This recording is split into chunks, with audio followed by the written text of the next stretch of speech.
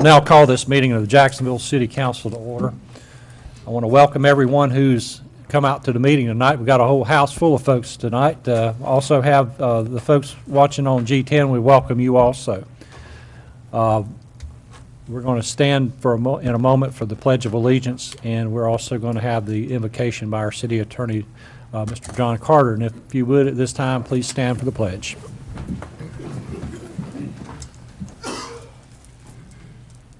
I pledge allegiance to the flag of the United States of America and to the republic for which it stands, one nation, under God, indivisible, with liberty and justice for all. Our Heavenly Father, we give you thanks as always. We give you thanks for this beautiful day, for the blessings that you so graciously bestow upon us, individually and as our city of Jacksonville.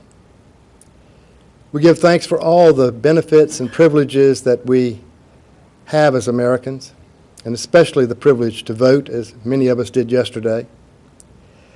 We give thanks for all those persons who offered themselves for public service, and we especially pray for those persons who are elected. Whether they're continuing in their particular office or new in office, we pray that they will strive and be successful in serving the common good. We give thanks for those who are serving tonight and have served in the past, that we may have these privileges and freedoms as Americans. Keep all of them safe and secure, and bless their anxious families. And as always, we ask your guidance and your direction to be with our mayor and with our council. All this we ask in your holy name. Amen. Amen.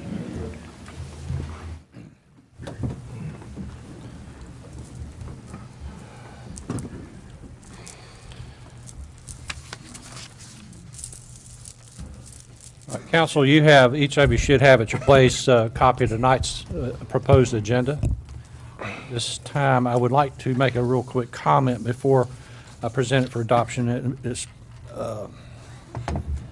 I wish to ask all the members of the council here to have this matter of the Lejeune Greenway, which I think is item number 6 on your agenda for tonight, moved or delayed at least until the November 18th, 2014 meeting, in order to give our staff time to meet with Mr. John Sennett, an architect. Prior to the letter to the editor in the Jacksonville Daily News today, I spoke directly with Congressman Jones yesterday, and we agreed that we would meet, our city staff would meet with the architect to discuss a proposal. Therefore, if you all agree with me, or agree with the motion to approve the agenda with item 6 deferred until November 18th, I would certainly appreciate that action on your part. So moved. Second. I have a motion and a second. Is there any further discussion? Yes. Please, Mr. Willingham. I would prefer to leave it on the agenda and entertain a motion to defer it to a later date.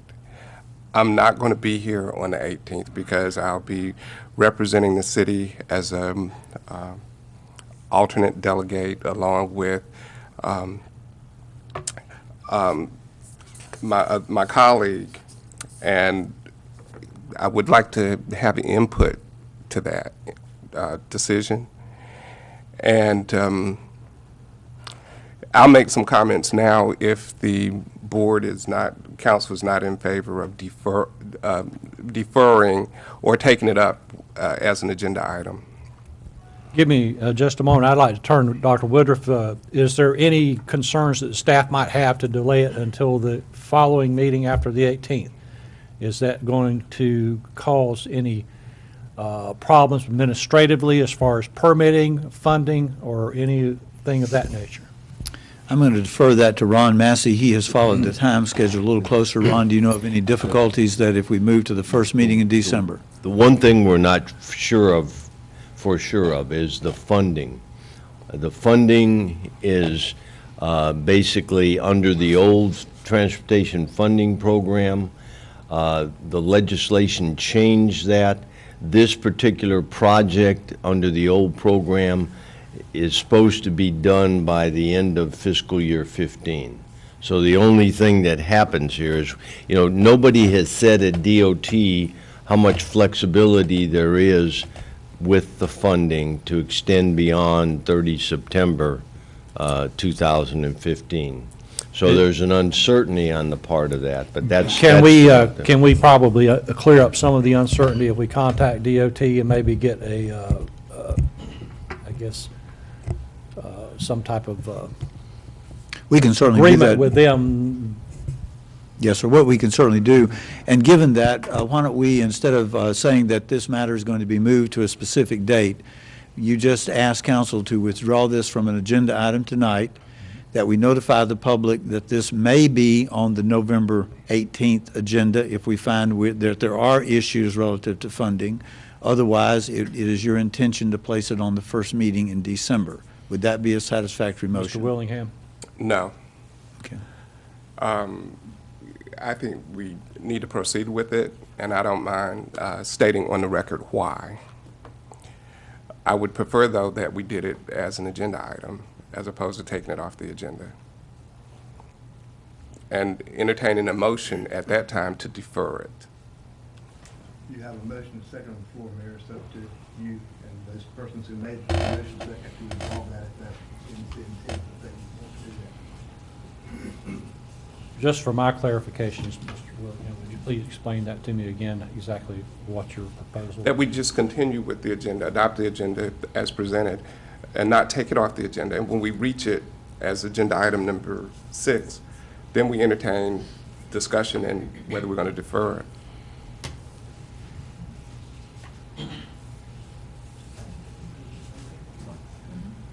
No problem with that. Okay, so you're going to withdraw the Yes, sir. second and the,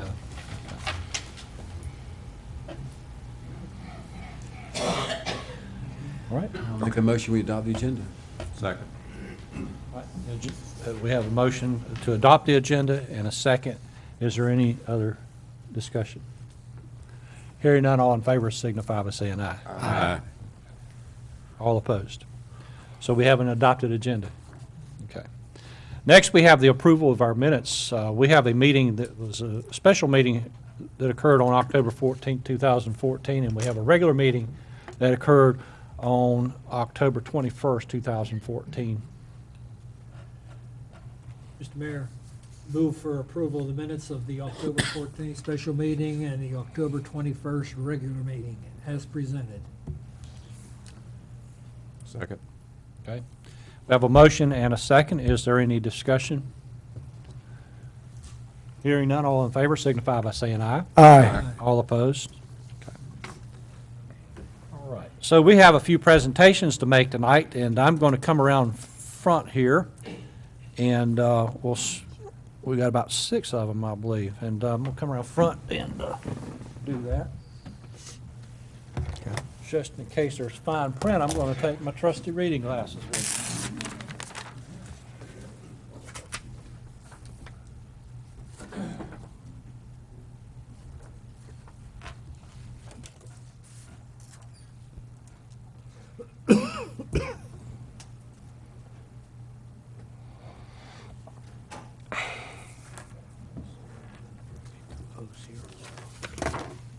That's the first one.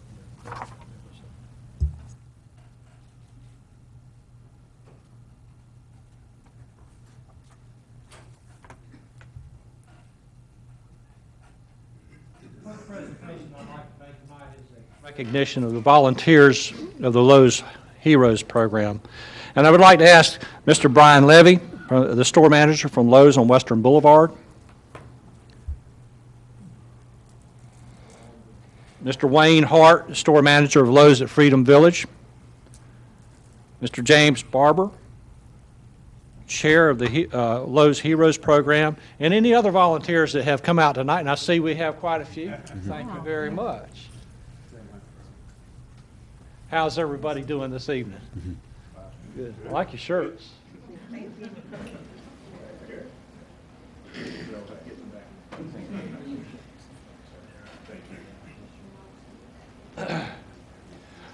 Each year, the employees of Lowe's on Western Boulevard and Lowe's at Freedom Village select a public service project This year, the two stores combined for a project to paint and refurbish the Jacksonville Depot at Riverwalk Crossing Park.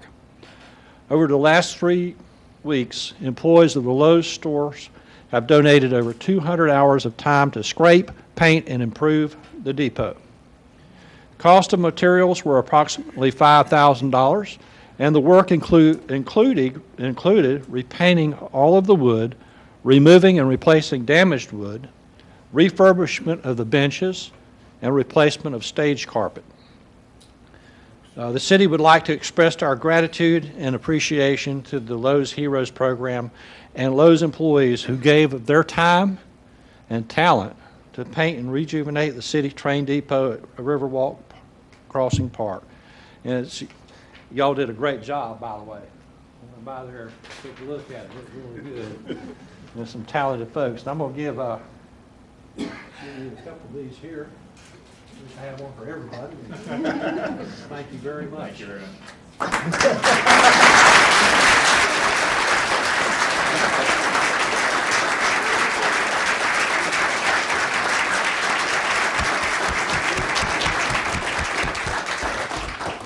Mayor, if I may, about 2 months ago, James stepped forward. He's the handsome guy with the handlebar mustache.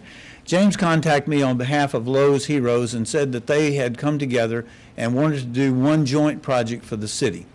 He and I toured about a dozen locations, and my idea of a volunteer program was about this big, and his idea of a volunteer program was unbelievably large. And when we got to the train depot, he looked at it and he looked at it and he walked around it, and about 30 minutes later he said, "This is the project for us."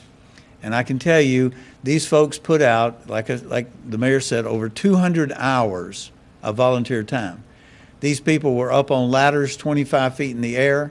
I guess technically, James, it was 23.5 feet in the air because a 24-foot ladder. They were up on scaffolding. The young ladies that you see here were scraping benches and doing spraying. Others did painting. Everybody, I think, did pulling of staples where we had put the chicken wire up to keep the pigeons out. But if you have not been by the train depot, you should go by. And I will tell you, as a staff, our facility maintenance folks greatly appreciated the fact that y'all took on that project, so they did not have to. But as the manager, I will tell you, you saved the taxpayers of this city. Our estimate was almost $10,000. And I will tell you, we thank you very much.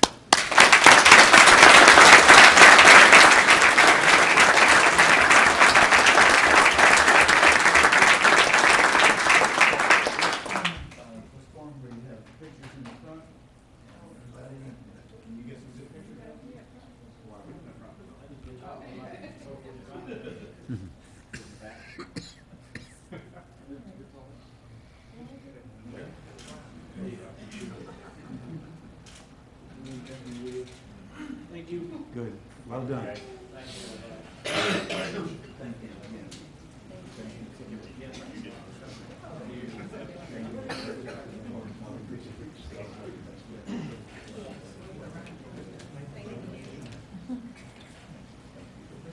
Good to see you.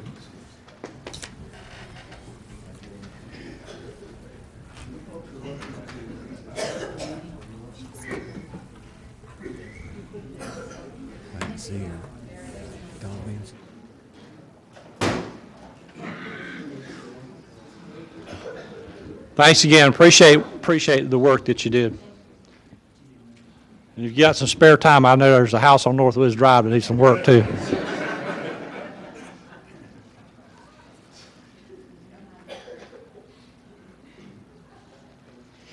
The next item on our agenda here as a recognition is for our outstanding business appearance.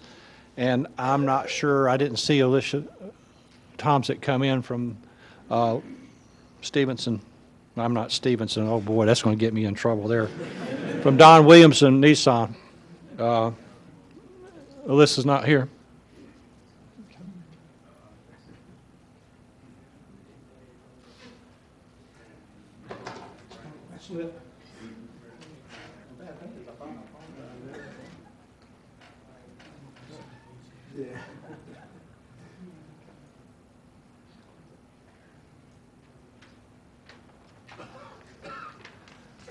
Next, I'd like to call my good friend up here, Dr. Marshall Frank, and his wife, who's come with him tonight.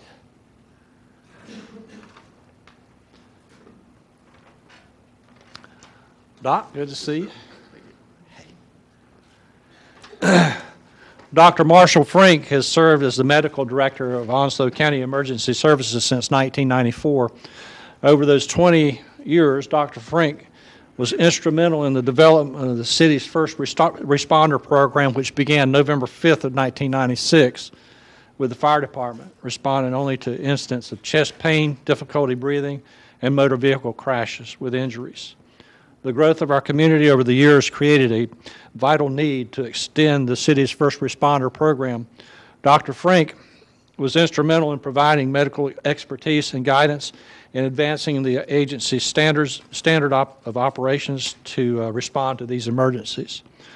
The Jacksonville Public Safety now provides emergency medical responses to calls for seizures, labor and delivery, heart attacks, allergic reactions, drug overdose, gunshots, and stabbings. Dr. Frank's foresight in considering the needs of the citizens and visitors during a medical emergency is commendable. His extraordinary commitment to emergency medical responses in our community has truly enhanced the quality of life for those that live here in our community. And Dr. Frank, on top of all that,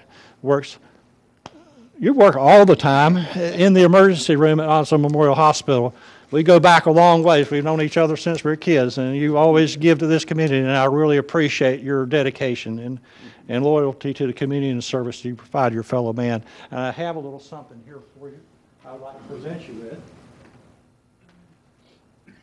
And this is a print of the Jacksonville Center for Public Safety to present to you. Even got police cars and fire trucks in front of it.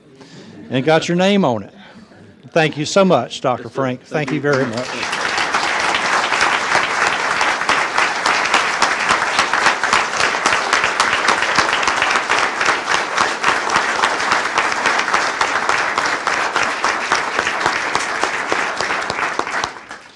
I told Dr. Frank I felt real honored to be able to see him 2 times within the same week, and not under a medical situation. You do a great job there. I really appreciate it.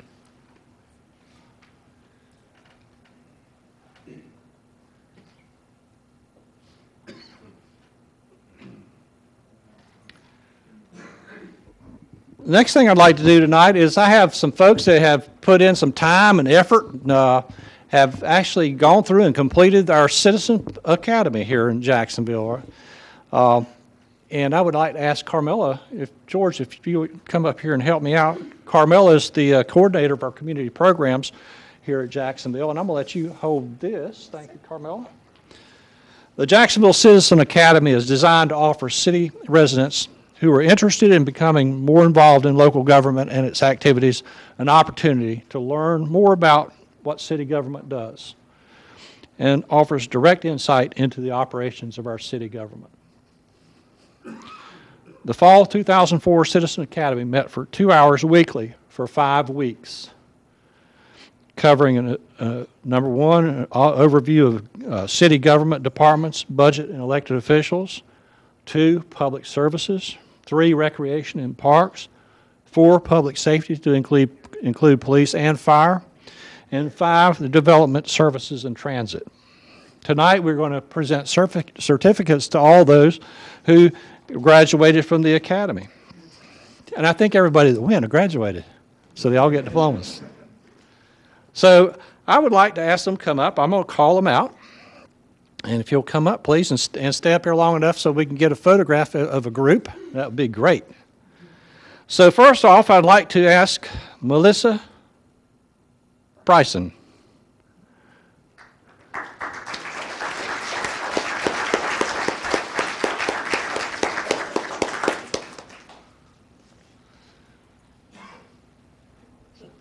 You.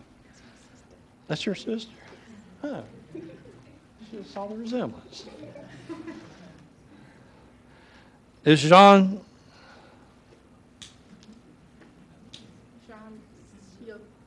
You don't even know. Okay.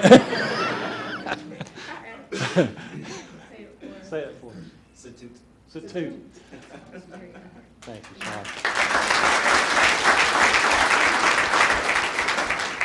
Adrian Clark.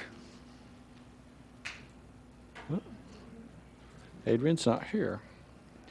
Link Cook.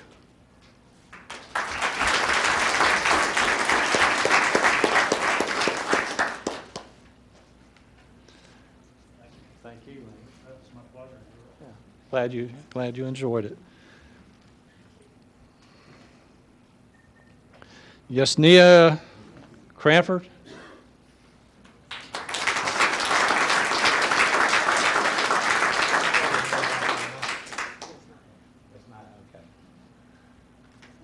That is Yesnia Cranford.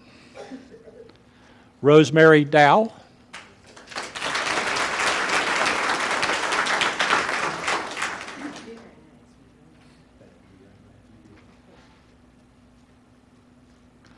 Raymond Dry.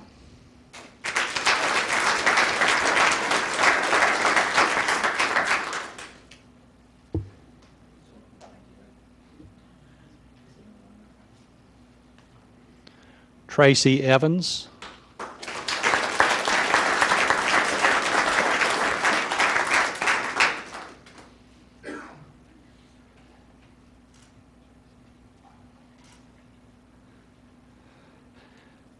Megan Hare.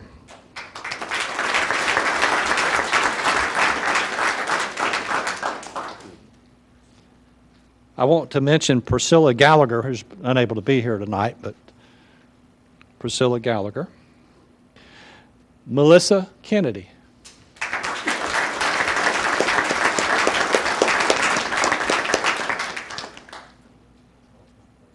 Thank you. Doug Lang.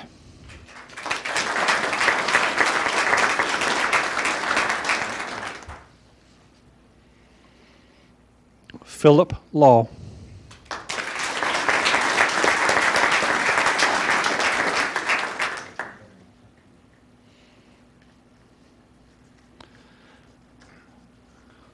Grover Lewis III. Oh, there you are.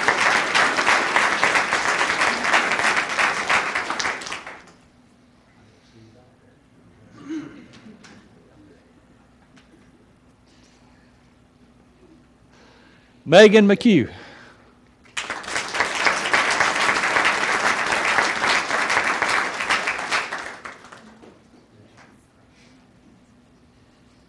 I have to give you, oh, this, you count this towards service learning too, don't you? Okay, you get extra credit. Megan's one of my criminal justice students at Coastal Carolina. Yes. Joe Normando went through the academy. He's not here tonight, but we want to recognize Joe. Kelly Parker also, and Giselle Purnell. All three were unable to be here, but congratulations to them also for making it, or going through the academy. Not making it through, but going through the academy. Albert Potts.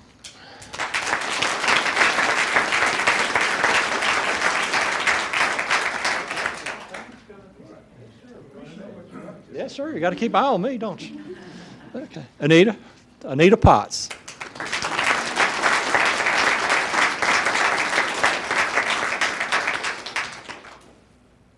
Thank you so much for doing it. We enjoyed it.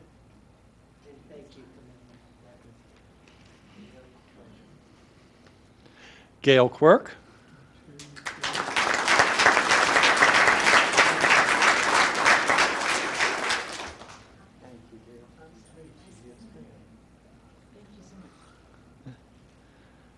James Quirk.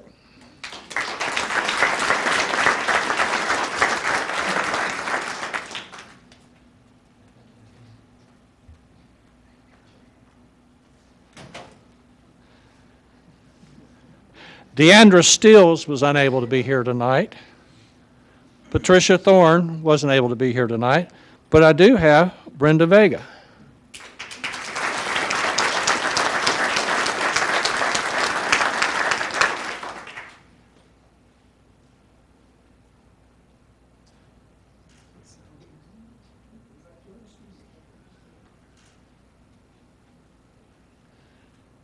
And last but not least, Jeff Wilkie.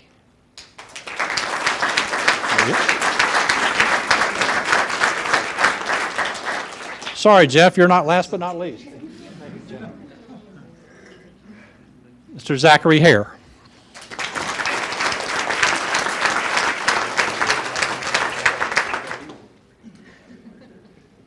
This is the 2014 graduating class of the Jacksonville Citizen Academy. Let's give them all a round of hand.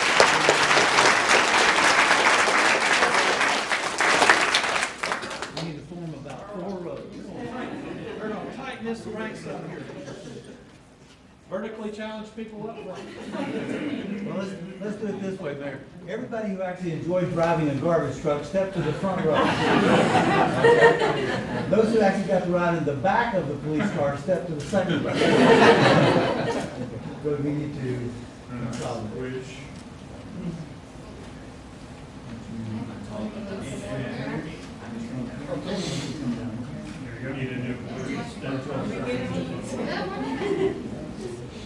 Okay, did we get there generally? Yes, sir. Thank you.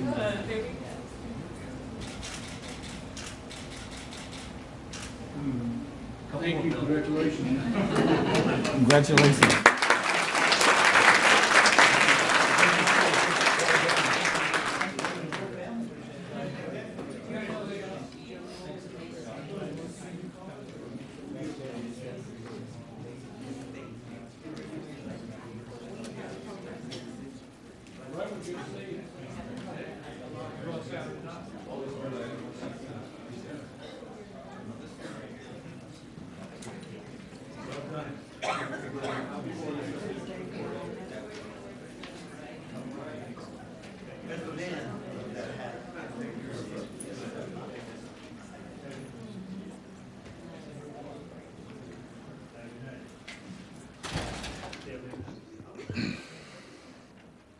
Next, we are going to have some life-saving awards for some of our public safety personnel. And at this time, I would like to call forward Police Officer Nicholas Deming. Hey, Nick. Police Officer J.T. Miller. How you doing? Police Officer Amanda Smith.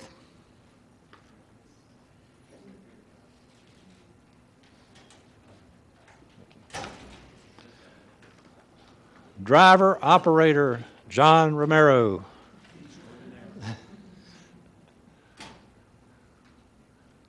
John, good to see you, buddy.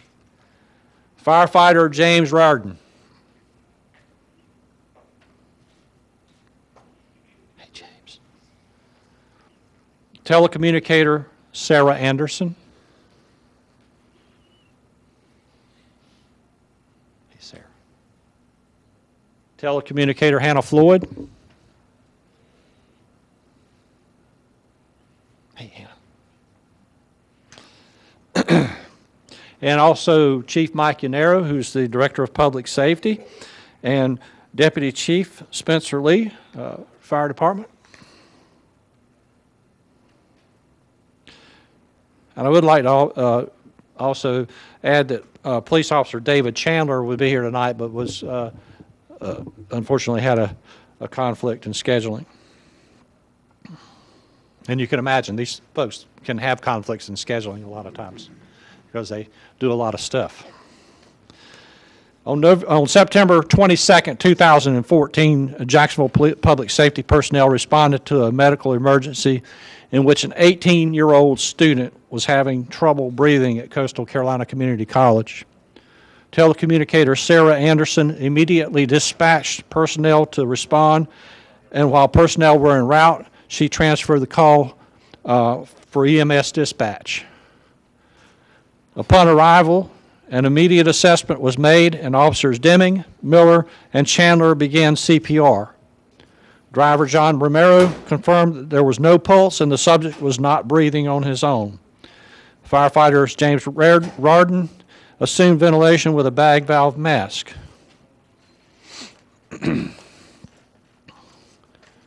During the rescue, Officer Amanda Smith cleared the scene of students and onlookers to allow for expedited emergency medical response.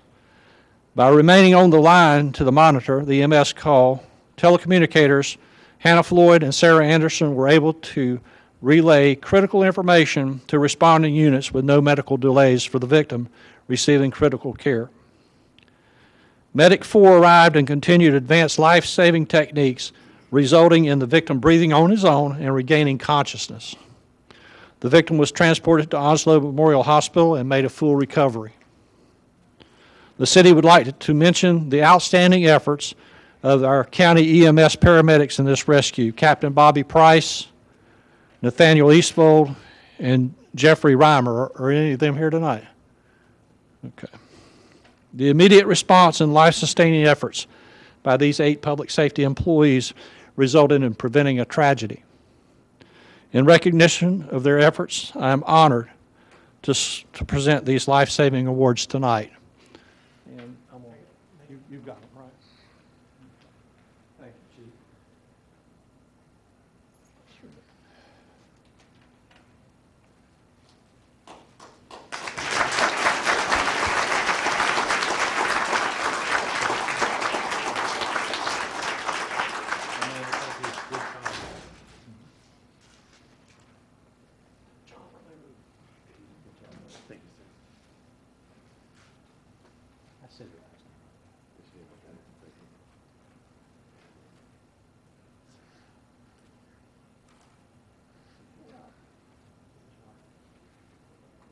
Again, another example of our fine public safety personnel that work here in the city of Jacksonville and their constant vigilance and caring and just dedication to what they do for a living. You know, did you get into this job to make money? No, sir. I didn't think so. I didn't either when I got into it. But we do get a lot of reward, don't we, by what we do, by staying diligent, performing our duties, and taking positive actions. And thank you very much for what you do. I enjoyed it. I enjoyed it while I did it. But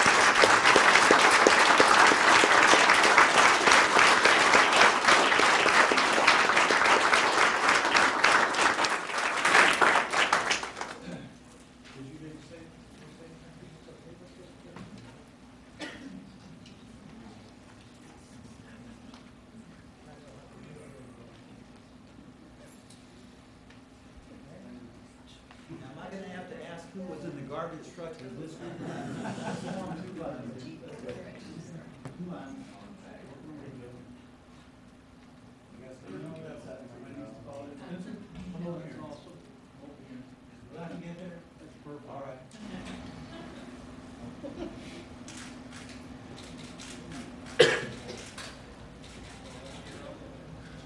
Congratulations.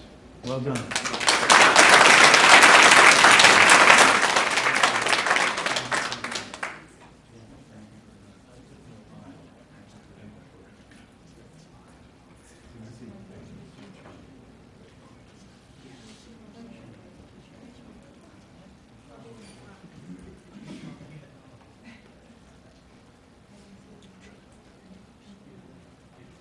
certainly do appreciate what they do. I used to love doing that job too, but I'm glad we got a good, great group that took over for my generation of police officers that went forward. Next, I would like to ask Councilmember Willingham if he would come down and help me with this one. This is a very nice award here. This is for the 2014 Housing North Carolina Award. I'm very pleased, and I also would like to have Lily. I know Lily Gray was here, our community development folks. Marcia Wright's also here. Colonel Grover Lewis, I know you're here. We've already had you up here one time. It's on our board. And any other our community development advisory board members that are here? Did I miss somebody? Okay. Oh, there you are. Hey, how you doing?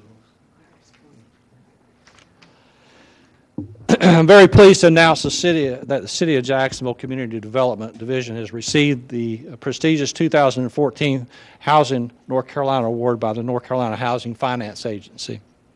The city's Community Development Division received the award in recognition of the successful implementation of the Downtown Housing Initiative, a public-private partnership designed to revitalize Jacksonville and its downtown.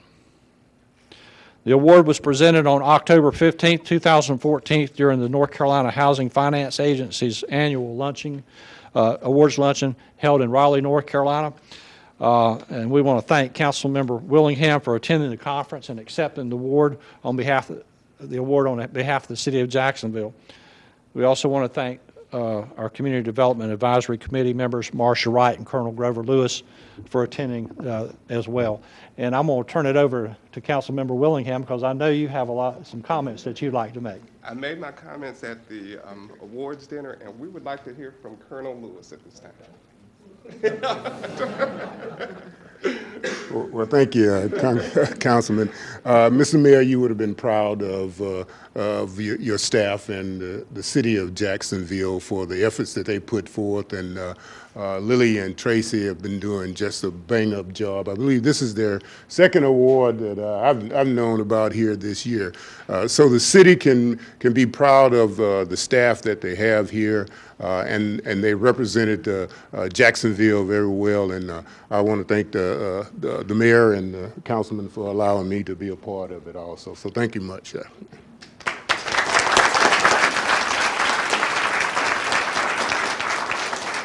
I would just like to say thank you very much, and I have to commend you on the efforts that y'all have made because downtown doesn't look like old downtown much anymore. You've made it sparkle down there is all I can say, and you continue to do so, and appreciate all the efforts and time that you put into this. Thank you so much.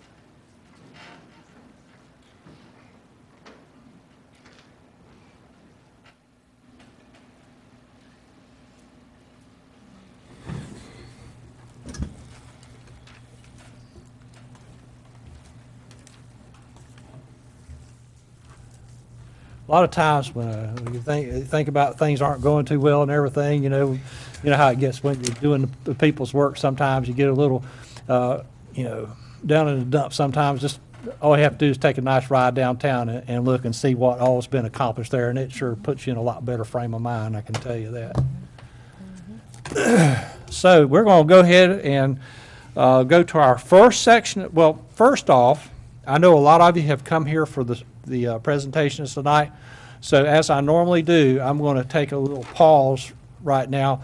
And I know some of you have got other things you have to do tonight and go back to work and stuff like that. So I'm going to take a brief pause. I want to thank all of you for coming out tonight, and I really appreciate your service to this city. Thank you very much.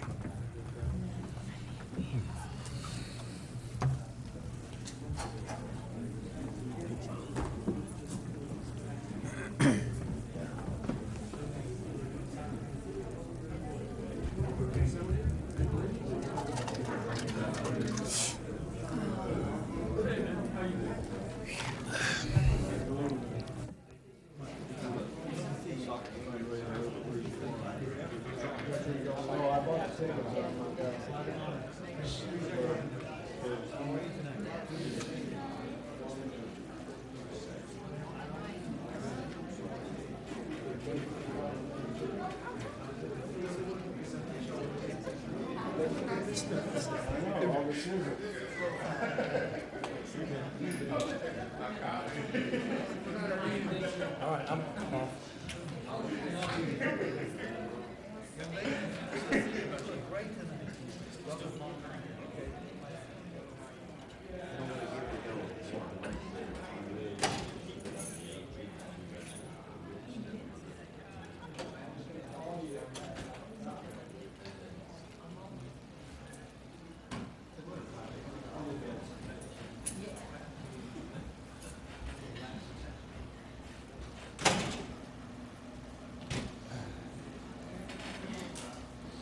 So we're back in business here. Oh, wait a minute. Time out. Where'd he go? We're going to stand by just a moment before we resume.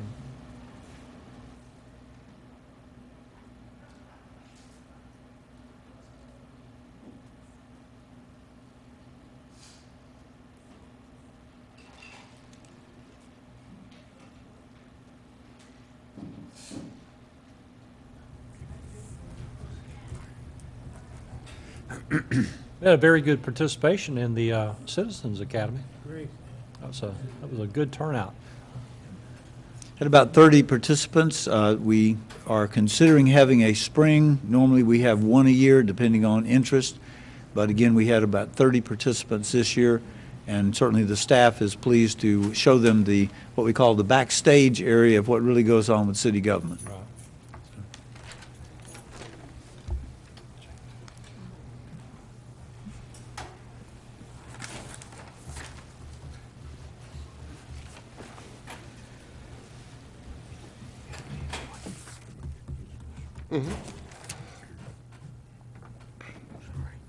It's all right.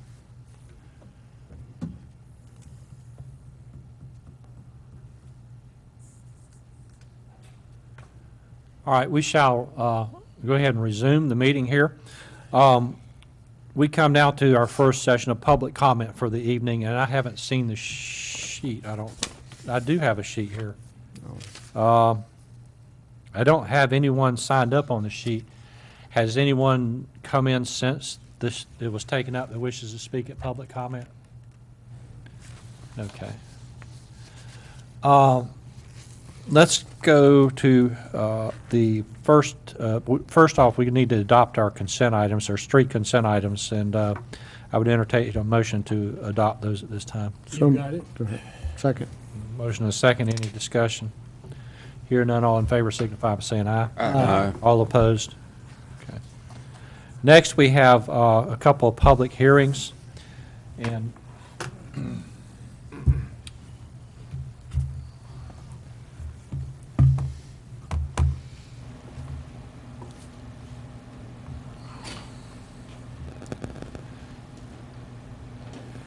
the first public hearing here, just a second. This is on a map amendment rezoning from office and industrial to community, what is that? Office and institutional. Okay. Office and institutional. CC Commercial Corridor. Commercial corridor. This is 1408 Western Boulevard. And Abigail Barman, our planner, sorry about that, Abigail. Abigail Barman, our planner, will be presenting this item. Abigail? We got a whole list of new acronyms with the UDO. So this is a rezoning from office and institutional to commercial corridor. The site is right near Jacksonville's Commons. This application was submitted by Parker and Associates for Southern Crescent LLC. Here's an aerial of the site. You'll see it's undeveloped currently. Here is driving past the site, looking directly at it. Across the street, also undeveloped. This is looking towards Western. And this is looking back towards the Commons. This is currently zoned O&I and was recently part of the Commons. It's now a separate parcel and separated. And that was the future land use. The future land use shows it as park, and just as you saw with the update that you had, we would recommend changing this future land use to regional commercial to reflect the pink that would be along to the site that it is being recombined with. The existing zoning is office institutional. Proposed is commercial corridor. And if you look at the overview, it's a proposed expansion with the car dealership there. We don't have any plans on the development, but they have purchased the property and looking to rezone it from the existing O&I to the commercial corridor. Staff recommends approval of this based on findings of fact A, C, and D being found in the affirmative. B would be found in the affirmative with the update to the future land use map. And also that the rezoning advances the public interest, and it does so by allowing the development in the proposed manner. And I'd be happy to answer any questions you might have. Council, any questions of Ms. Barman? Mr. Mayor. This doesn't really apply to the rezoning per se. It really applies to the site plan, but I'm going to ask, because I did have a citizen call me today and ask me about this. We're going to, it may be something that Mr. Parker has to answer, but are we going to have a retention pond on the property, or is the existing detention pond next door sufficient? And the reason what brings it up is we're going to have, if we have to have a detention pond, we're next to a recreation area. There were some concerns expressed about safety for children, and just wanted to make sure that if we had to put one, that it is fenced in some way. I know it's not a rezoning question, but. Yes, if you don't mind, I'll address that. Yes, there will be a stormwater retention pond. Technically, it will not be on the parcel that is subject to the rezoning. The retention pond, at the request of the city, meaning the city manager's office, not you as the elected officials, was to build an aesthetic amenity, and it would be located just above the word subject. Abigail, if you're technically better than I am, which I'm sure you are, that location would actually be on city property. The detention pond will be designed so it can not only handle the runoff requirements for the development of the subject property, but will also be designed to handle the runoff from additional parking lots or impervious surfaces that you later approve on the area which we commonly refer to as Richard Ray Park. The design of that was intended to be more of an amenity. It was not our intentions to have it be fenced. What we were hoping to do was design it in such a way that there would actually be a vertical area where people would literally walk out closer into the pond. Now, that part would have a railing so someone would not step off. The concept would be that that could become an area where public events could occur with the backdrop of the retention pond, which we believe will be wet most of the year. Mr. Parker's also designed it so that it could have a fountain installed similar to the one in Lake Bittner. On the other hand, that is a decision that City Council would make at a future date. But it is our intention, as we negotiated it, to have this as an amenity versus the pond that you see to the lower left of this pond, which is more of an institutional industrial style pond. We would hope that it would be used very similar in fashion to the way that Lake Bittner is used. The phone call made me think about it, and we are right up against a children's play area. Yes, sir. And it will not have the same visibility that the pond out front would have over by Commons. So concerned about safety, children's safety here. Well, certainly, at the end of the day, those are things we can bring back to City Council for final approval regarding the design. Technically, the property where the pond will be located is not the property where you're being asked to rezone. But as always, if council would like for us to bring back the design of the pond, we will certainly do that. Any other questions of Ms. Barman? Thank you, Abigail. So this time, I'm going to open up a public hearing in this matter. I'm going to close, recess the regular council meeting, open the public hearing. Is there anyone present that wishes to speak this matter? Mr. Williams, if you would please step forward and give your name and address for the record, please. Good evening. I'm Bob Williams at 929 Commons Drive North, and I'm a resident of that area. I am a little bit concerned over the sale of the property and the manner it was sold, number one.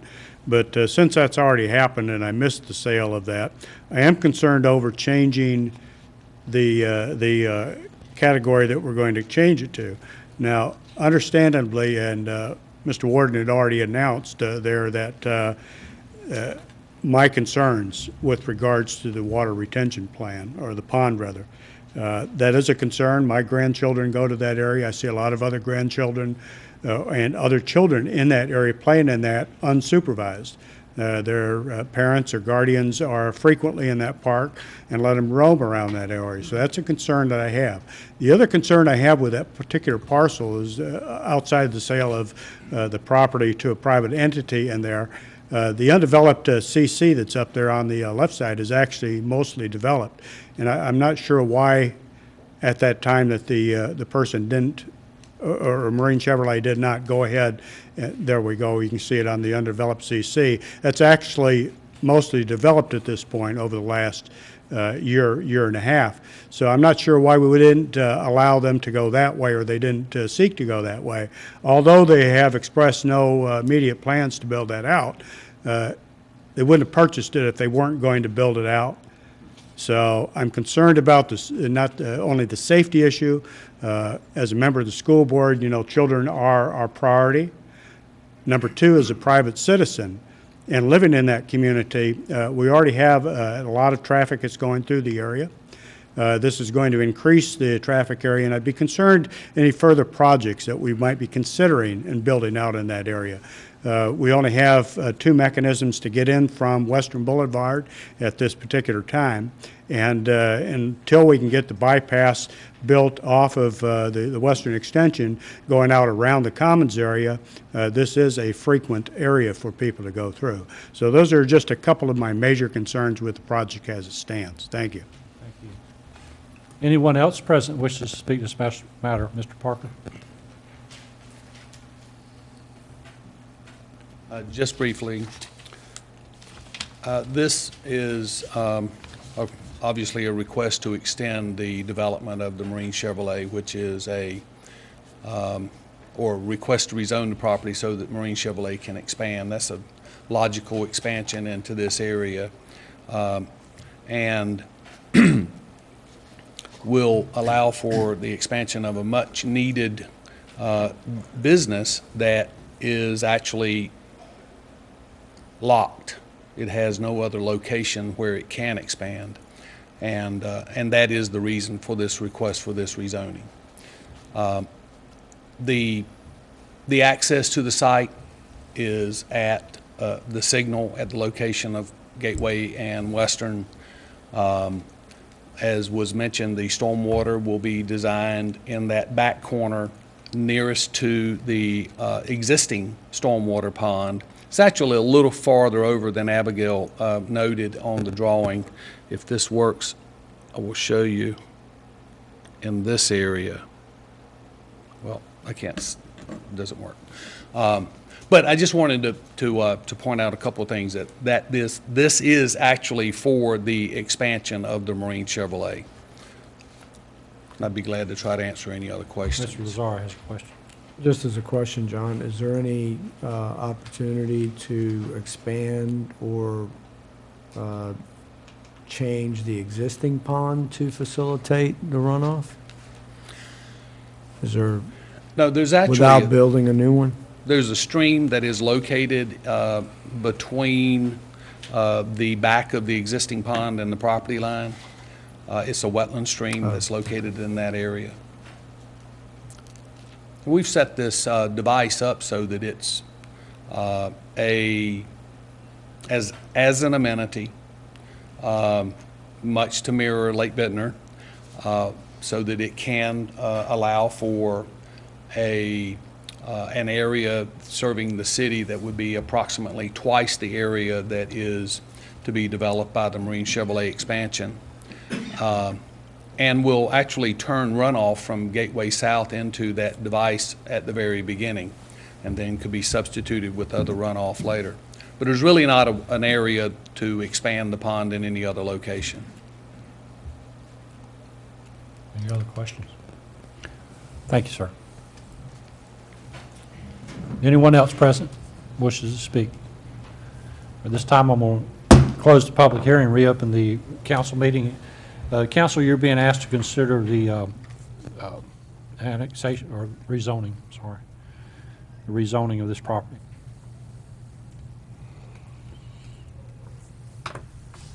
Mayor Phillips, I'll make the motion to approve the rezoning request based on the finding of facts A, C, and D being found in the affirmative, and direct staff to update the CAMA plan, which will make the rezoning consistent, and finding of fact B, affirmative, finding that the rezoning advances the public interest by creating more development opportunities.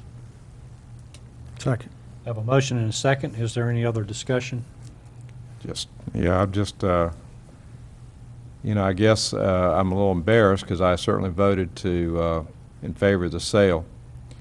But I am concerned about the safety. When it was brought to my attention, I kind of had one of those moments. I said, oh, I hadn't considered it. So I'm going to be voting against it because I am concerned about the safety of the children playing in that park area there. So, If I may, just make a comment. Council has directed, let me do it differently. We will be very happy to bring back the concept plans for the park, for the amenity pond, so you can approve that. I think you're really, I'm not trying to change your mind, Mr. Warden, but there are really two issues here. One is the use of the property, the other is the safety of the pond. Certainly your vote, whichever way you want to make it. The staff, though, understands that council has a concern. We will work on that, and we will show you the slopes. I can say to you that certainly the pond is not as obvious to the public as Lake Bittner. The slopes that we have proposed for this pond, though, except where the vertical wall was proposed, would be slopes that will be as gentle, if not more gentle, than those for Lake Bittner. That doesn't mean a child can't get in trouble. But I will pledge to you that as we work with Mr. Parker on this, that we will be happy to bring back to you in workshop session the actual designs of the ponds for you to consider. This is, and like you say, this is further rezoning. They're asking to have the property rezoned. So, any other discussion? Hearing none, all in favor signify by saying aye. Aye. All opposed? Aye. That brings us to agenda item number 5, and this is a public hearing on a voluntary annexation petition for Bailey and Fuller Properties, LLC. And Mr. Massey will be presenting this item. Mayor and council, the voluntary annexation petition was received from Chris Bailey on behalf of Bailey and Fuller Properties, LLC, for a 2.468 acre parcel that is contiguous to the city limit boundaries. The tract is located at the corner of Richlands Highway and Yop Road. Future plans for the property include recombination of this 2.468 acre parcel with 2 adjacent parcels for the development of 8 to 10 commercial businesses, including a 12,157 square foot PetSmart store. The financial analysis shows a positive net cash flow over the 5-year period of $116,000. Staff recommends the council adopt the annexation ordinance as presented. Council, any questions of Mr. Massey? Thank you. I'm going to recess the regular council meeting and open up a public hearing in this matter. Is there anyone present who wishes to speak to this matter? If so, please raise your hand. Okay, no one wants to speak, so I'm going to close the public hearing and reconvene the meeting.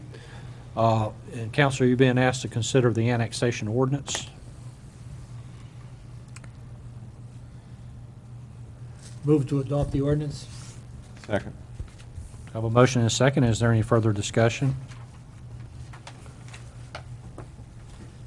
Hearing none, all in favor signify by saying aye. Aye. All opposed? Motion carries. This brings us to agenda item number 6. This is the Lejeune Greenway and Trail location. And Dr. Woodruff will be presenting this item. Mayor, members of council, as you will recall, at the request of Congressman Jones, you convened a public hearing on October the 14th. At that time, you took testimony from those in favor and those opposed to the location. During that hearing, Architect Senate, who has done a lot of the work as far as the memorials in the in the Memorial Gardens, made a presentation, and in it he suggested an alternative route. I can tell you that shortly after that meeting, we met with the Department of Transportation, and they and their consultant analyzed the route that Mr. Senate was proposing. Generally, that route which Mr. Senate was proposing is immediately behind and running parallel to the curb line of 24. Tonight, I can report to you that the consultant verifies that that route can be built. I can also report to you that any route can be built. There are consequences to what you build. What the consultant's report says is that there is sufficient clearance between the back of the curb and the head wall of the culvert that goes under 24. There's 23 feet. The trail is 14 feet in width. Because of the angle of fall at the edge of the culvert, basically 90 degrees, if you were to put the path at that location, you will be required to install a railing 42 inches high across that culvert. The report also showed that if you continue what I'm going to call out of town, you will have to increase the amount of fill dirt because the shoulder there is only 8 feet wide before it in turn falls off at about a 45-degree angle. So you could, once again, widen that path to 14 feet by bringing in fill dirt. If you do that, you will have to go through an environmental permitting process that is estimated to take 6 months. Likewise, unless you take the slope and significantly flatten it out, you will once again have to put in a railing to protect the public as they use the path. The bottom line of the consultant's report said, yes, you could build it. The consequences are time and the fact you would have to install a handrail of over 150 feet in length, and that would be 42 inches in height. The concern that the staff continues to have with that route is the fact that a handrail in that location would block the visibility just as the handrail on the trail as it crosses Northeast Creek blocks the view of the bay. The other purpose, though, or the other question is not constructability. As I said before, with technology and with money, we can build anything. The question is, where should you put it? If you put it out where Mr. Senate has proposed, it will function as a bypass so that people on the trail will go from point A to point Z. It will not enter the gardens themselves. If that is your goal, then that's what we can do. If, on the other hand, your goal is to have a purpose to encourage people to visit so that as they go through the memorials, they will reflect on the 273 lives lost that day and the 56,000 plus lives that were lost in the war in Vietnam and the thousands of lives that were lost 9/11 and the other contributions that the Montford Point Marines and others have made, and eventually the Museum of the Marine will be there, then your decision should be to place that route where the staff, the Marine base, the Marine Corps, I should say, and the Department of Transportation has recommended, as well as your Bay Route Advisory Committee. Tonight, the matter is on your agenda, and with that, I'll be happy to answer questions. Of course, we do not know what plan that Mr. Senate is putting forth at this time. Is that correct? Well, Mr. Senate has put forward two proposals that we have analyzed over the last several months. One was about 3 months ago. We explained the exact same impacts of that route. That route was basically much closer to the back of the memorial. It would have required a bridge. It would have had the same handrail impacts. It would have had filling. Mr. Senate is now proposing a location immediately adjacent to the thoroughfare, and I've described that impact. We're assuming that the proposal that Mr. Senate and the congressman would like for us to discuss with Mr. Senate is the route that he brought forward on October the 24th, and that is October 14th, and that is the route that I've just explained to you. Okay. When we do this analysis of the whatever Mr. Senate puts forward, this project has already been funded and permitted. Is that not correct? That is correct. The Okay. project is ready to build. What we will need is the easement from the Department of Defense, and that is in the process of being signed, and we will need the final clearance from the Federal Highway Department and, of course, the North Carolina Department of Transportation. The easement has actually been received and recorded. Good. So we have an easement for the trail as designed, which council is, has seen. And the only thing we need is final approval from the Department of Transportation, which authorizes the funding. But, I think that, when Mr. Senate, whichever plan it is he wishes to put forward, I assume that you've arranged some type of meeting Yes, sir. with him to discuss this. One of the important things here is going to be the workability of the plan. Is it going to do what, we've intended to accomplish all along, and that's to bring visibility and to the monuments. If it's something that's going to obscure it, then that flies in the face of what our initial intent was years ago when we started building these memorials, correct? That is correct. Okay. The other side of it too is you're talking about doing bridges and or handrails or rails and bringing in fill dirt and all this. This is going to add cost to this project. Yes, sir, it would add cost to the project. And Those the costs would considerable have cost to that be, has not been accounted for in the funding, and it's too late to account for that. Is that not correct? it would add cost to the project. It is not currently in the budget funds that have been approved by the NCDOT or by the Federal Highway Department, nor by the city. So there's a lot of variables going on here. So, I think, Mayor, the fair thing to say is, if the proposal Mr. Senate wants to share with us on Monday when the staff and the DOT staff meets with them, if that is the proposal which he gave on October the 14th, we believe that that has been objectively studied, not by city staff, but by an NCDOT consultant. You were provided a copy of that report. I have testified to you today the outcome of that report. That report was also provided to Congressman Jones' office. It is our hope that Congressman Jones took the time to read that report. In the end, the request on your agenda tonight is either to give direction to the staff to award or direct the staff to proceed with the bidding process, or to postpone. One thing we did find, Anthony Prinz, who is the person who is our actual project manager on this, called Ron a few minutes ago. Ron, would you please testify relative to time period and permits?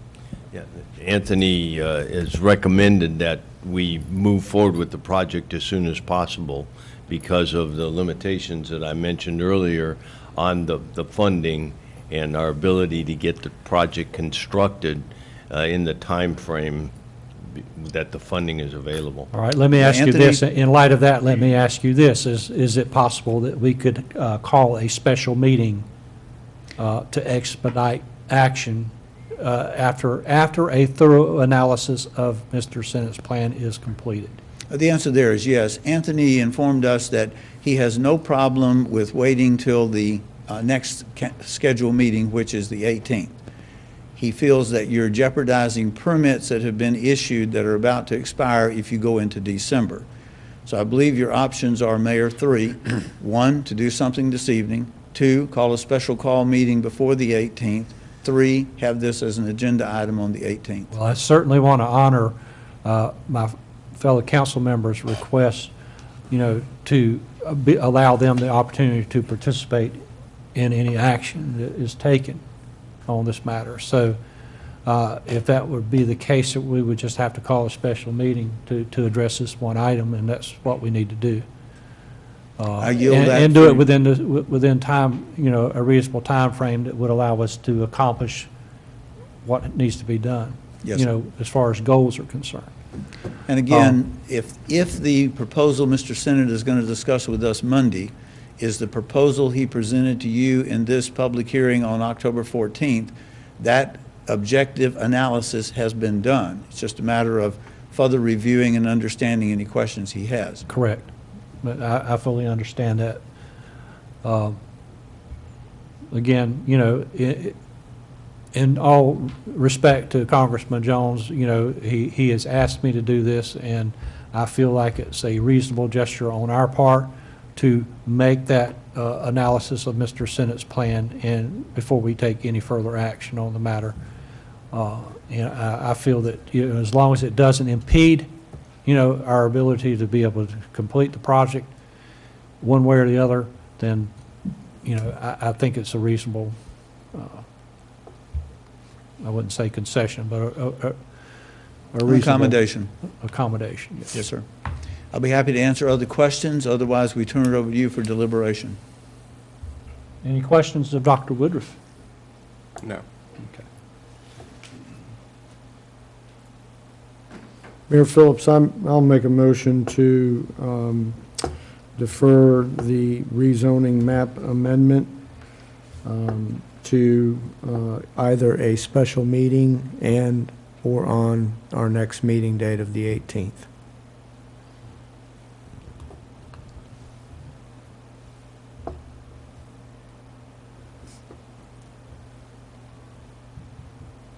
I'll second that if he's making the motion in reference to the Greenway and trail location. Yes, that's what we're on. You used the term map amendment.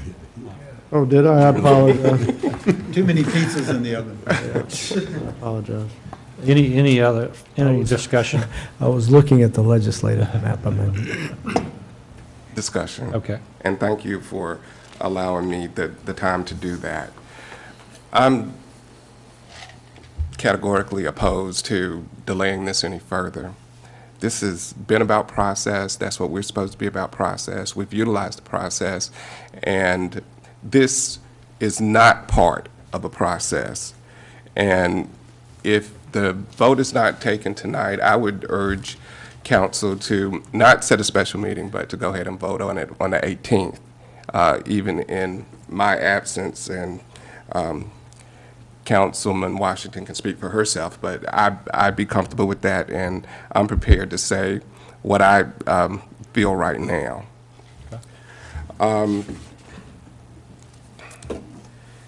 We've heard from a lot of people who are connected in various ways to our memorial garden.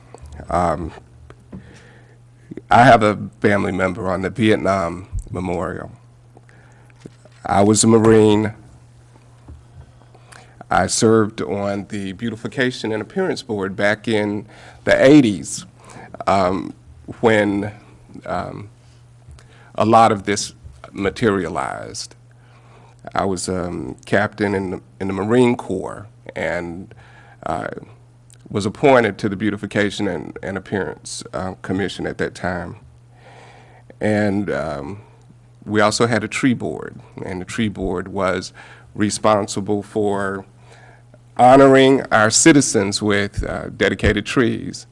And when the Beirut incident happened, the response of the city was to be as supportive as possible, and the tree board decided to initiate the tree garden. And that evolved into this effort of the Beirut Memorial. And I wanted to visit the memorial again today. I just wanted to see Miss Downs' memorial, because Doris Downs was a special person, and she served on the Beautification and Appearance Commission for years and the tree board, and she was critical. She was a very key player in the effort to build that memorial. That was part of a process, and it started way back in the 80s. And those people, you know, I counted some things about my experience that are special as it relates to the Beirut Memorial. Now I'd like to discount that experience, because it's not about pulling rank. It's not about who our relationships to that wall and being a veteran, because a lot of people who committed contributed to that effort, they hadn't lost anyone. They were trying to be good citizens of this community and honor our fallen heroes, as well as honor the military institutions. So they were involved in the process. And they weren't trying to make political decisions.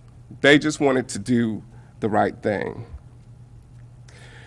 For me, this is not about etiquette, it's about process.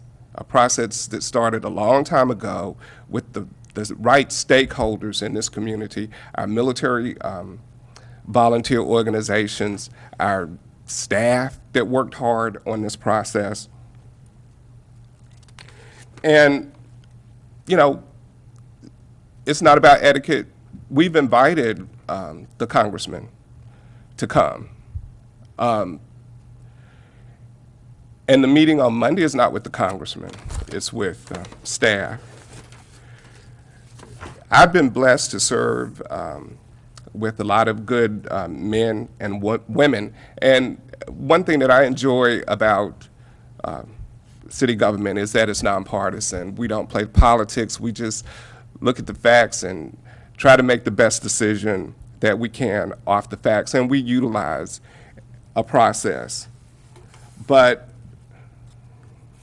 I haven't spoken to Congressman Jones personally, but I think that I'm feeling pressure to make a decision that's not consistent with just looking at the facts and trying to do the right thing that's in the public interest. Talking about that process, I deferred to the process. I had no determination on where this trail should go. For me, because I was involved with Rails to Trails at the inception in this community, and it was just about the connectivity of our trails. Service members use our trails to bike, to work. It was about the connectivity. It was the quality of life improvement for the community. I would have been happy if it had gone any way it needed to go. I had no predeterminations as long as it connected.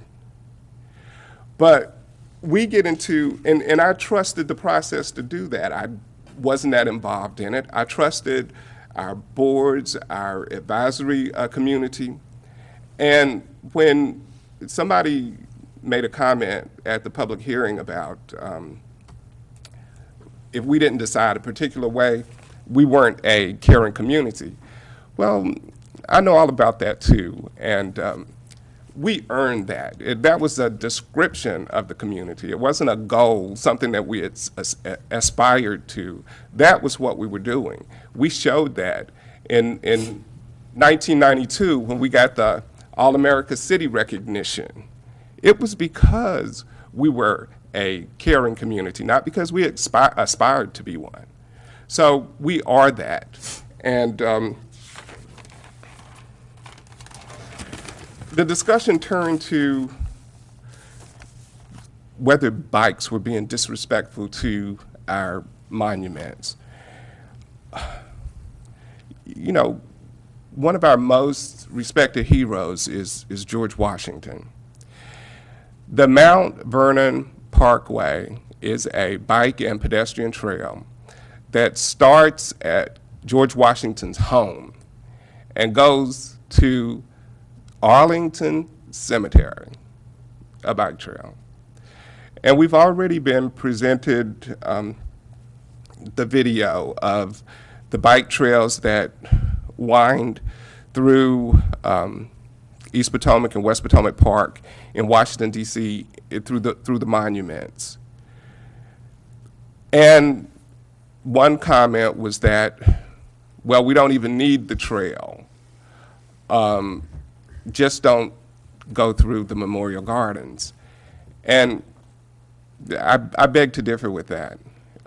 we do need the connectivity of our trails for our quality of life concerns. And we do need the trail at this location. The bike, and then there was a comment about we don't care what other communities are doing. Well, we might, because we don't want to reinvent the wheel. And I found it interesting that we can show a lot of examples where the bike trail is no kind of distraction to our memorials and our monuments. But I've yet to hear one example of when the bike trail has been problematic, has caused any kind of problem for any kind of monument. Not one example. And so I think if it's good enough for George Washington, and if it's good enough to get you to Arlington Cemetery, I think that the connectivity of this is important enough that we do what the process has produced. Nothing against Congressman Jones. Like him, met him, and complimented him, because I did think he took strong stands and crossed party lines to do it. But this is just not the issue that we should defer away from our process. I've been to Congressman Jones' office, and because we do the Congressional Cities Conference once a year, and they set it up so we meet the legislators, our representatives. And we go with an agenda, and we asked him to do things. But we expect him to look at the facts and make a determination in the best interest. We ought to have that same respect, that we can look at the facts and make a decision out of our best interest. And we had the public hearing,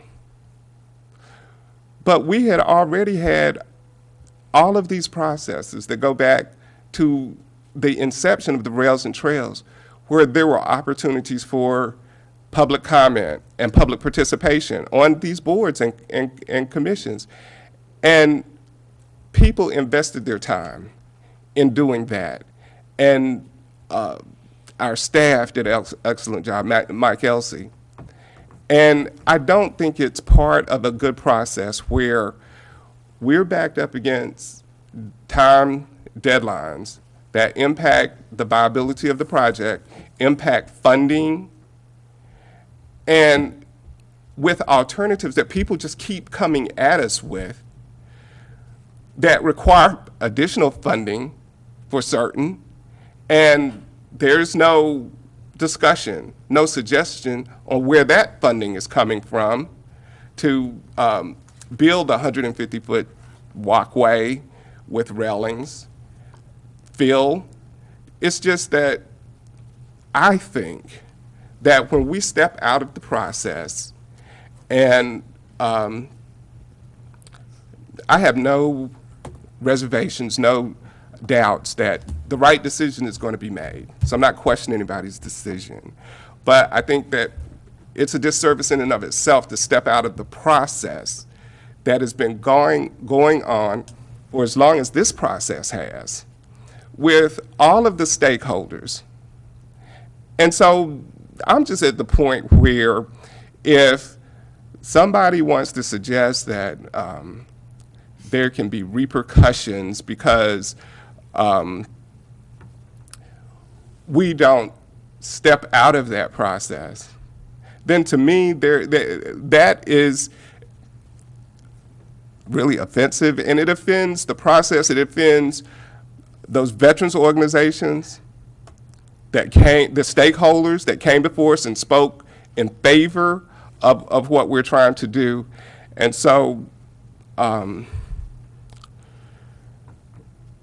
what I really would like to hear, and I think what the veterans would really like to hear from Congressman Jones, is how did Wilmington get the Veterans Hospital when we have all these veterans here and the needs that we have here, and Wilmington got the Veterans Hospital? That's my concern for Congressman Jones, and that was something that came from them. And I've been here. I've been in his office while that was in the works, and I never knew anything about it. And I don't think anybody up here knew that that was happening or that we could have made input into that. And that's a process that I'd like to have a conversation with Congressman Jones about. So that's all I'd like to say. Thank you. Thank you, Mr. Willingham. Does anyone else have any discussion? Yeah, I'll throw my 2 cents worth in.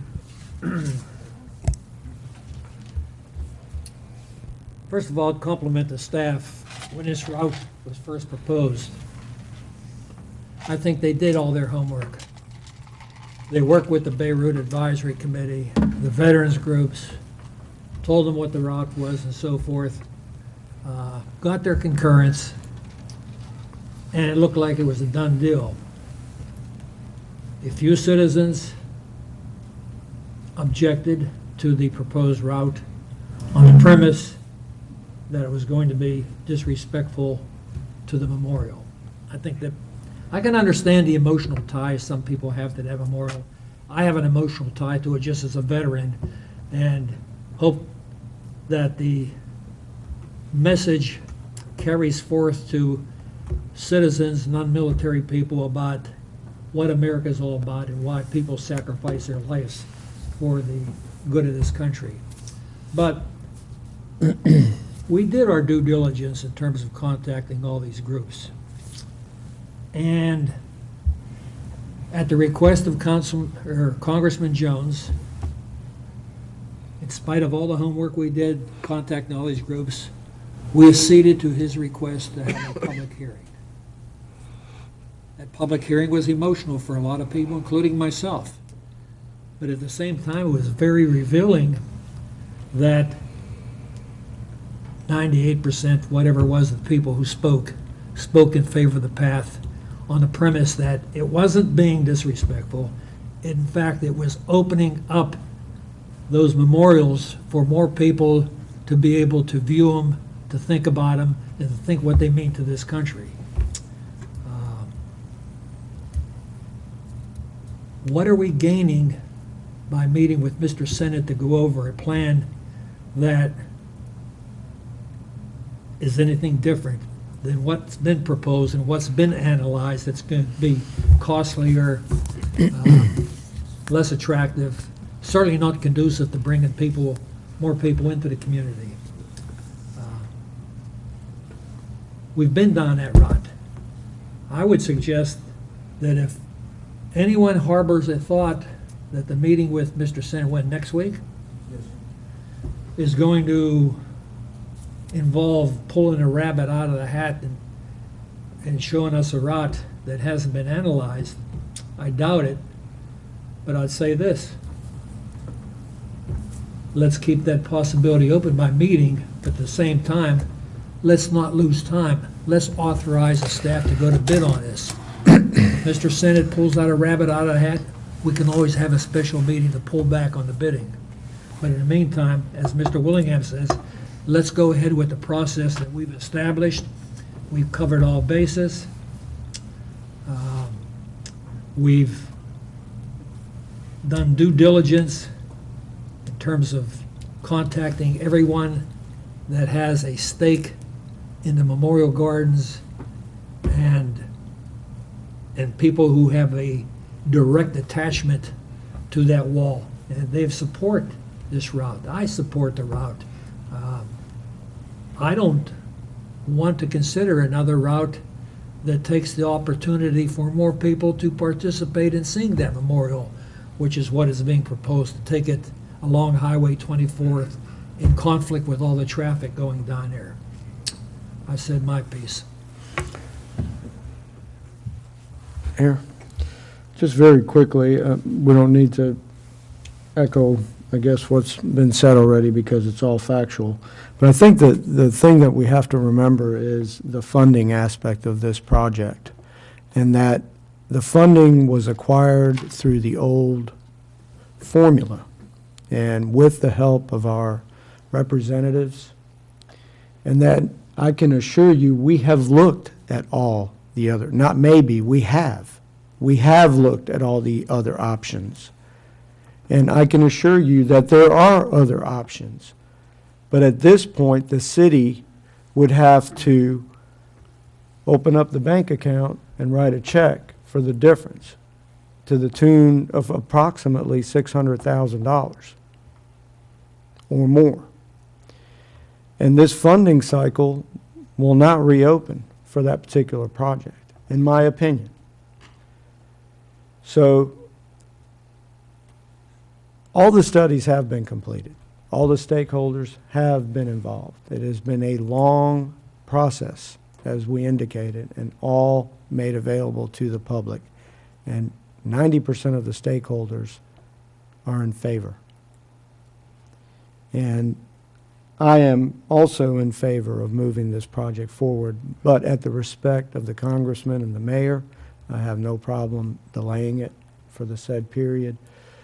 But as we indicated earlier, I don't see anything coming forward unless we are willing to substantially support a brand-new project in full to the tune of close to $1 million. Anyone else? And I think I made that clear in my opening statement about the financial end of it. You know, whatever plan gets put forward by Mr. Senate when y'all meet on Monday, there'll have to be a financial analysis done, and if it's outside the parameters of what, you know, then that's automatically a problematic, shall we say. But I trust that y'all will work, you know, take a good close look at it as per request of Congressman Jones. He's asked me that favor, and I feel that it's something that we can do to honor his request, and I appreciate council's support in that matter. So we have a motion and a second. We do? Yes. Yes, we do. To defer. And the motion was, Alternate motion in order? You have a motion you need to deal with first on the table. all those in favor signify by saying aye. Restate the motion, please. Okay, would you read back the motion, please? My motion was to defer the Lejeune Greenway and Trail location decision to either a special meeting or the meeting of the 18th as required based on the information that we collect. Seconded by Mr. Second was come from Mr. Yes, sir. Yeah, Thomas. I remember that. Okay. All those in favor signify by saying aye. Aye. All opposed? Aye. No. And I'm going to vote to, in favor of the motion, so.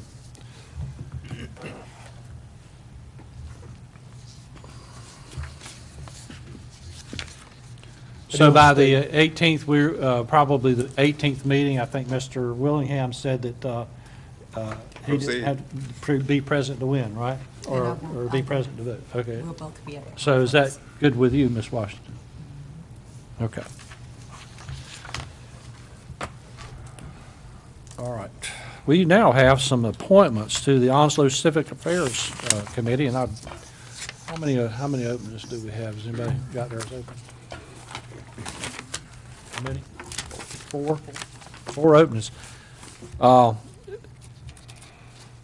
Councilmember Jerry Bittner is the council liaison to the Onslow Civic Affairs Committee, and I'll turn to you now, Mr. Bittner, for any nominations that you might have for those positions. All right, thank you very much. One of my nominees has been patiently sitting in the audience, a very diligent member of the Civic Affairs Committee, and I applaud your patience for sitting through, although I think she just wanted to make sure that I was going to nominate her, which I am, to seat 9 in Oliver Hill, to seat 10 in Authorize the appointment of Will Artist to seat 11 for a term to expire September 30th, 2016, and Cindy Edwards to seat 14 for an unexpired term ending September 30th, 2015. Any other nominations? Move the nominations be closed and accepted by acclamation. Okay, do I have a second? Second. Okay. Any discussion? All right. All those in favor signify by saying aye. Aye. All opposed? All right, so that brings us to our last session of public comment for the evening. Anybody else come in since I called the last session? All right, so we're going to go to the reports now, and I'm going to start with Mr. Willingham. Thank you, Mr. Mayor. With all the discussion about the trails, I just happened to think of former Councilman Horace Mann, and I just wanted to thank him for the work that he put in on the pedestrian overpass. He got a lot of criticism for that, and I think that history has exonerated that position. So thank you, Horace. Nothing further. Thank you. Mr. Bittner? I just want to say, Mayor, that I think, in terms of my vote on the motion, I'd like to always follow the lead of the mayor, because the mayor is the elected head of this city government and its council. But I think in this particular case, Councilman Jones put you in an awkward position in spite of all the facts and evidence pointing for a different response. So I just wanted to say that. No report, Mayor. Mr. Warden? Yes, sir. Thank you, Mr. Mayor. This evening, I got the opportunity to attend a presentation from Lowe's Food. As you may recall, they're the newest grocery store here in town, and they made a $4,000 food contribution to our food bank, the Community Outreach Ministry. So on behalf of the city, I wanted to say thank you to Lowe's Foods for being a good corporate citizen, and thank you for helping those in our community who are in need, and much appreciated. Thank you. Thank you. That's all, Mr. Mayor. Sure. Thank you, Sammy. Mayor Phillips. Just wanted to mention, I stopped by the City Hall last Friday. I had a problem with my iPad, and I don't think this thing is working either. You just gave me. But I ended up going to IT, and they said, it was kind of early in the afternoon, about mid-afternoon, and they said, well, you just missed Charles Stallings. And they said, yeah, he was having kind of a rough day. He decided to kick out early. Well, it turns out, I said, what's the problem? Well, he actually retired. Friday was his last day. Nearly 30 years. Local boy, made good. Started with the city back in 1985, probably programming COBOL or something like that. But he was Commodore 64. He stayed with us the whole time. I think that's pretty impressive, for probably the only job he's ever had. And I can imagine it was kind of emotional for him, and I just wanted to recognize him. I didn't see him, he didn't quite make the 30 years, I guess, for our last presentation, so we didn't get to see him. And Good boy. just thought we could remember Charles. He's done a great job. Thank you. Thank you, Ray. Amen. Appreciate that. Amen. Ms. Washington? I have a couple of announcements that I want to make. The first announcement that I want to make, that on October the 25th, on behalf of you, Mayor Phillips, and the Jacksonville City Council, I had an opportunity to attend the Shriners, the Arabian Temple 42 Potentate Ball this past weekend. I had an opportunity to present the city proclamation to this organization, and had the opportunity also to attend the ball at the American Legion building. And it was a very interesting gathering. Many of our local city officials, as well as those individuals that were running for office, was in attendance. And the ball was basically presented by individuals not only stateside, but the farthest individual was one lady from the the country of Japan. So it was a very interesting gathering for this particular organizations, and they were able to present two $1,500 scholarships to aspiring individuals within the community. opportunity, so that was a real highlight. Also, I had an opportunity on Halloween night to do a police ride-along with Sergeant Charles Torman. So I became like part of the police force and just had an opportunity to see what our men and women in blue do for our city.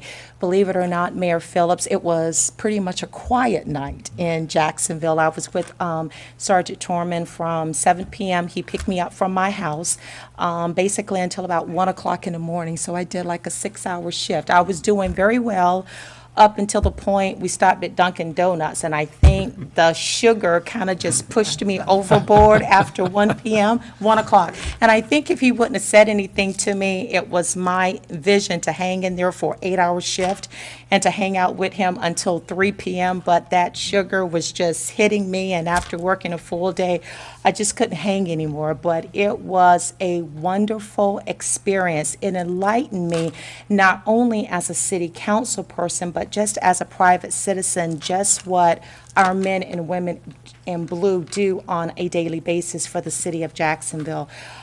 We did have one particular incident. We had a rollover accident on Western Boulevard, and thank God that nobody was injured or killed. There was one individual who was transported to the hospital, but even while EMS was rendering services to this young lady, it appeared that her injuries were at minimal, very limited.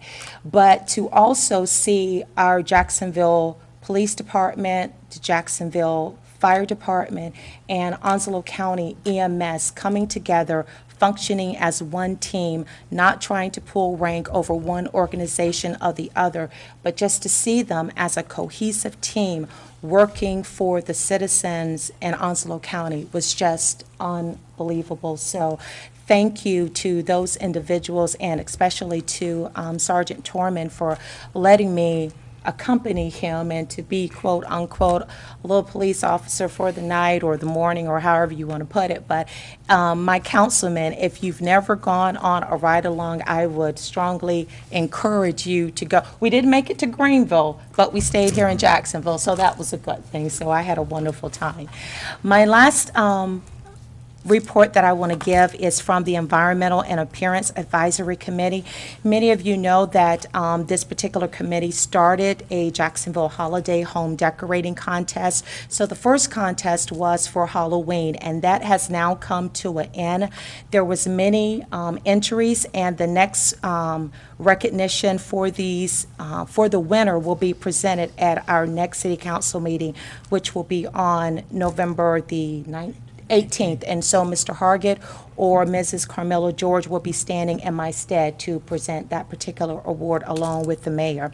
Also, it is now time for the Thanksgiving holiday celebration. So please go to the city website to get those rules and regulations. But one of the rules submission is that your house has to be decorated by November 30th if you want to be eligible for the Thanksgiving Day Award. So please, if you're thinking about decorating your homes, please make sure that you take advantage of this.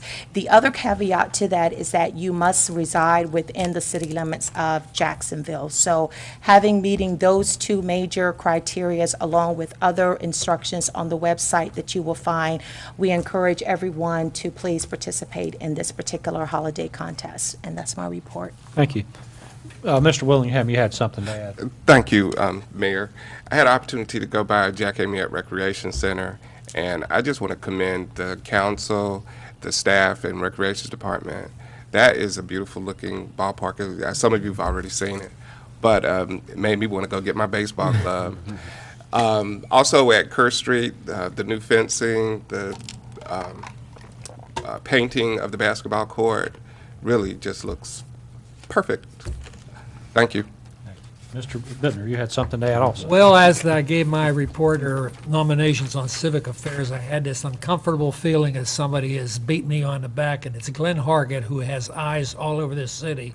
And I know he was saying, you forgot to tell him about the rededication of the Freedom Fountain tomorrow night at 6 o'clock. Guess where it's going to be? Okay. Thank you very much. Thank you for bringing that up. I'm sure that Dr. Woodruff would have covered that in his report had you forgotten. Mine's short, very short. I had an opportunity Monday, along with our Deputy City Manager, Ron Massey, we had an invitation from Major General Beidler at the commander of the 2nd Marine Expeditionary Force at Camp Lejeune to visit with them at the MEF headquarters there. And we also took with us the Chief of Police. We took the Chairman of the Onslow County Board of County Commissioners, Paul Buchanan, and we also had General Wilson, Cornell Wilson, who's the governor's military advisor. And we had a very enjoyable day. You know, we went out, we got a briefing, and the one thing, and the reason I'm bringing this up, I'll tell you about the fun stuff here real quick. You know, it culminated with a briefing and a lunch, a little luncheon. We sat and in an informal setting, and then we left the lunch hall there at the Officers Club, and we went to WPT Hill Field out there, boarded a I guess it's MH-60 Navy helicopter, and flew out about 60 miles due east out into the Atlantic Ocean and landed on the USS Kearsarge, a Navy amphibious assault ship. And went for a tour of that ship and all the capabilities that the Navy has to provide support to our Marines. But getting back, it was fun, a lot of fun. And if you go to my Facebook page, you'll see a couple pictures I posted on there that I took from the helicopter. You know, even though I was a little nervous about it, I have to admit that. And it's real loud. You can't talk. You know, you can't even have a conversation on them because it makes so much noise. But anyway, the one thing I had accomplished by the end of that day was a better understanding of what our folks in uniform do out there in the defense of this country. It's not an easy business. It's a very complicated, a lot of intricacies involved in it. The planning, the way things are, way they staff things, the way they deploy their assets. It's just amazing what they do that we don't know about. You know, through our normal routine lives, we don't understand what goes into it. But now I have a little bit better understanding of it. Not that I'm going to run out and enlist or anything like that, but you know, my hat's off to them folks for doing the job that they do, and they are to be commended because they are, you know, it's nice to know that we got those folks out there guarding our freedom. The other thing is I just want to remind everybody, and I'm sure you would have done this too, that Saturday morning is the Veterans Parade. Okay, our Rolling Thunder Chapter Hero Chapter 5 kind of hosts the Veterans Parade, and we expect a real good turnout this year. It's usually a pretty good parade. It draws a lot of folks out. You would think in a military town more people would come out to honor the veterans at the Veterans Parade. I'd like to see more come to that than the holiday parade. Maybe one of these days we'll do that. But please, if you don't have any plans for Saturday, come on out on Western Boulevard and see the parade. You'll get to see a lot of you know, a lot of floats, a lot of our armed forces folks out there, and I'm sure that they would very much appreciate, you know, the community coming out and supporting them. The other thing I was going to mention was about the deal with the trail. Again, I know that we have a plan in place, okay, but in my respect to the office of Congress, the position of a congressman of the United States, I was asked to ask the council not to act on this tonight. I thank you very much.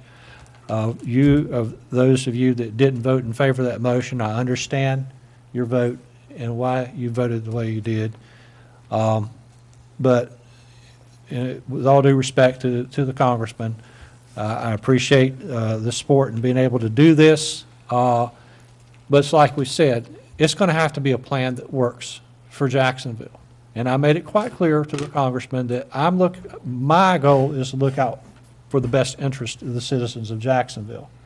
That is my goal. If it's going to add additional cost, if it's not going to accomplish what what was the intent of the folks that you're talking about, Councilmember Willingham, the people that actually got in on the grassroots of this, the stakeholders that were involved and have been involved through this process, then this plan, it's going to have to be a workable plan, okay, and work for the good of ensuring that these monuments are visible and that more people are attracted to this area. That's the whole purpose of doing this. But anyway, I'm going to quiet down now. One more thing, I do want to say a little special commendation again to those folks that went through the Citizens Academy. I appreciate them doing that. I think it's a really great program the city offers, and maybe we're developing some future leaders here of the city. Giving them a better understanding of what we do here, what the city is responsible for, may perk some interest in people becoming involved in public service. So now I will defer to you, Dr. Woodruff, in your report. Mayor, members of council, today Ron Massey and I had the privilege to attend the birthday celebration of the Marines. I'd like to read you just two comments out of the program. On November 10, 1775, a Corps of Marines was created by resolution of the Continental Congress. On November 1, 1921, John A. Lejeune, 13th Commandant of the Marine Corps, directed that a reminder of the honorable service of the Corps be published by every command to all Marines throughout the globe on the birthday of the Corps. Today, it was indeed our honor to represent you and the council and this city in attending the 239th birthday celebration. Let us all remember that while Tuesday is Veterans Day, that Monday is the 239th birthday of the Marine Corps. With that, as the mayor said, the parade begins in front of Coastal Carolina Community College, Western Boulevard, 10 a.m. on Saturday. We hope that you will turn out. This is not about candy for the children. It is about recognizing the sacrifice that freedom demands and many give freely. Tomorrow evening, we will also have an observance beginning at 6 p.m. right next door at the Freedom Fountain. It will be the first evening ceremony. Colonel Lewis, who was recognized this evening with the Citizen Academy, will be the guest speaker, and we would encourage people to come. It will be a beautiful evening weather-wise. Mr. Bittner has guaranteed that the weather is going to be generally chilly but not cold, but there is a possibility of rain. That's your department. Typical Mr. Bittner, trying to rain on our parade. Our parade. Two other quick notes. Because Tuesday is Veterans Day, city offices will be closed. That will mean that the sanitation schedule will be modified. Monday route as normal. Tuesday route will occur on Wednesday. Thursday and Friday routes will be as normal. No yard waste collected this coming week. The last thing that we would like to mention to everyone is on Highway 17 right downtown, where the Center for Public Safety is being built, soon to be occupied. Right now we're moving evidence in. The traffic light is now operational. We had several people run that light today. We don't want anybody to get hurt, but it is operational. So when you come over the Phillips Bridge and you're headed into town, be prepared to stop. And again, Court Street is now open for traffic, and we commend Wally Hanson for the excellent job he has done in shepherding that project. With that, Mayor and Council, as always, it's a privilege to work with you and this staff and the council, and we appreciate what you and the council are leading us to. Thank you. Thank you, Dr. Woodruff. Mr. Carter? No report, Mayor. Thank you. All right, with that, I would entertain a motion to adjourn. So So moved. All in favor? All right. Second.